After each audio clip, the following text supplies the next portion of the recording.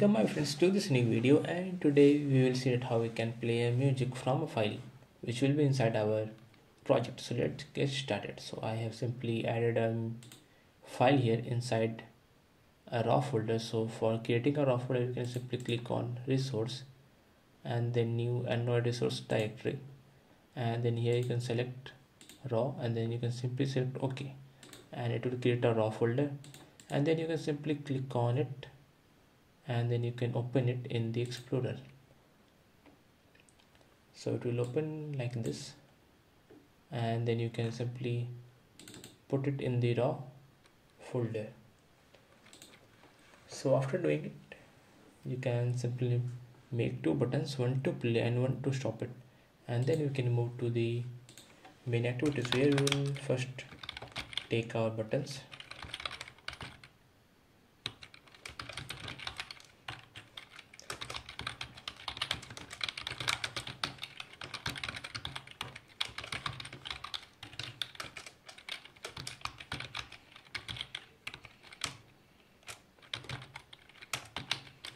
So we have taken our button from the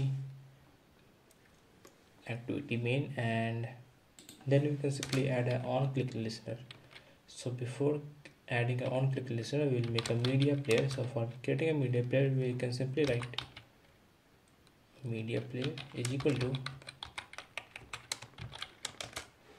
mp is equal to a media player, and then we can add on-click listener. So play dot set on click listener, and here we can simply set the data resource.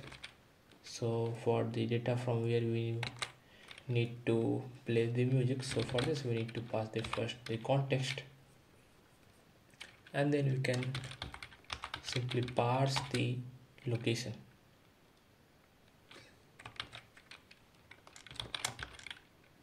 So here we need to pass the location.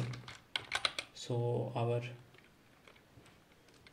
music file located in the resource, so we will type Android dot resource, and then we will move to our package name. So this dot package name, and then we will move to the folder. So it will be r dot, it's inside the raw folder, and we have this name. So we have set our data resource, then we will prepare the media player, and then we can simply start it. So we'll start it, and on clicking on stop, we need to stop it. So we will write mp dot, we will simply stop it, and then we will simply release it, and we can set mp equal to a new media player. So we can run it and we will see it whether it works or not.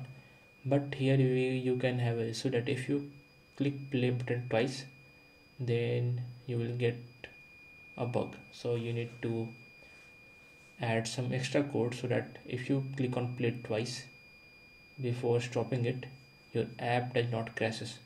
So you can add it on your own. So let's run this app in my phone, and then I will show it to you. So let me click on play,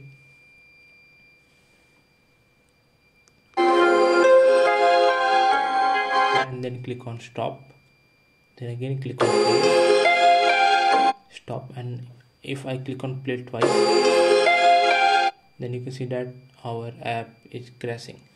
So this is the video, and thank you for watching this video. I hope you liked it.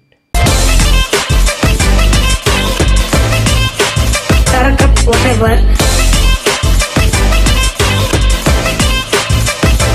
Okay, thank you.